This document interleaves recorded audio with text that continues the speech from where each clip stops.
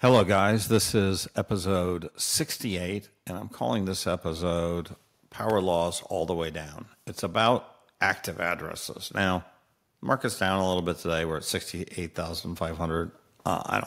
There's nothing to say. This is normal. Not even spending any time worrying about it.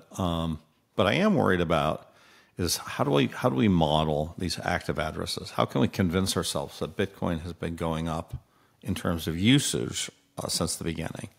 And let's just take a quick look at kind of what was bothering me a little bit earlier and why it no longer bothers me. Now, if you look at sort of total number of active addresses on Glassnode, right? This kind of filters out addresses that have not been used. So I can create an address for a new Bitcoin transaction every time I'm doing a Bitcoin transaction, but that's not good because I'm creating multiple addresses and those are not really used. But this metric is better because this metric kind of keeps track of every address that's been used in the last 30 days. So you would think this is a good metric. Now, this problem with this metric is, as you can see, it went all the way up, and then we just sort of stagnated in November of 2017. We've never actually even reached that peak again. We reached it once, but we've never really exceeded it. So that's sort of disturbing to me. And then Stephen Paranode pointed out quite correctly that if you look at the number of addresses with a balance in them, and you can look at what balance, that number is growing pretty consistently. So what I did is I started modeling out these growth curves with different balances. So I can look at balance of 1 million sats, balances of 10 million sats, balances of a Bitcoin, balances of 10 Bitcoin, right? And you can sort of see it's already breaking down here. Balances of 100 Bitcoin, that's sort of completely breaking down. Balances of 1,000 Bitcoin, sort of better. Balances of 10,000 Bitcoin, here we go. So I'm really not going to focus on these number of 100, 1,000, and 10,000 Bitcoin, but I am going to focus on these four balances with 1 million sats, balances of 10 million sats, and balances with 1 Bitcoin, and a little bit balances with 10 Bitcoin here. And so what I've done is I've taken all this data, and I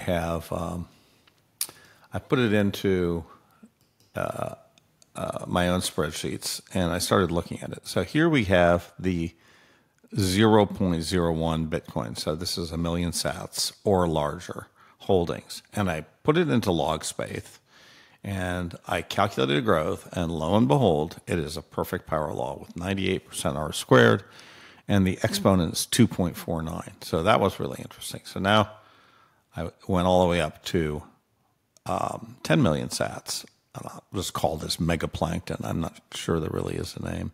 And again, complete power law, 2 growth, and R squared is 97.6%. Okay, wow. Then I went up to 1 Bitcoin, and this is the best law fit ever. I'm almost getting 99% R squared, and it's growing at a 1.4%, 1.4x power law, time to the 1.4 power.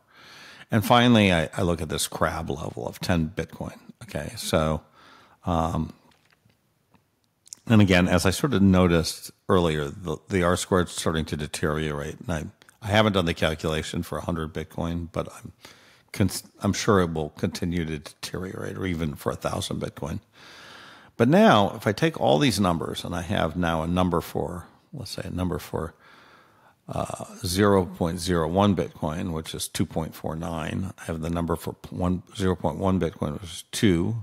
I have the number for 1 Bitcoin, which is 1.4. And I put all those things on a plot, right? And I plot it against the logarithm of the Bitcoin holdings, right? And voila, we have a perfect power law. And amazingly, this power law fits with a 99% R squared. So kind of as Giovanni was saying to me sort of in a private message, he goes, it's power laws all the way down. And I completely agree. And again, just proves that the power law theory is really probably correct. So yeah, so that's it. That's it for this episode.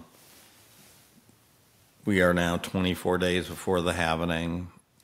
It's not bad. It'll make some difference. It'll make a psychological difference. And as some people have said, this is a kind of a week period, a 1 to 2 week period, which are generally negative or the bad for Bitcoin, and it's showing it up. But I don't think you should do anything. So that's it. That's my episode, and I will catch you on the next episode.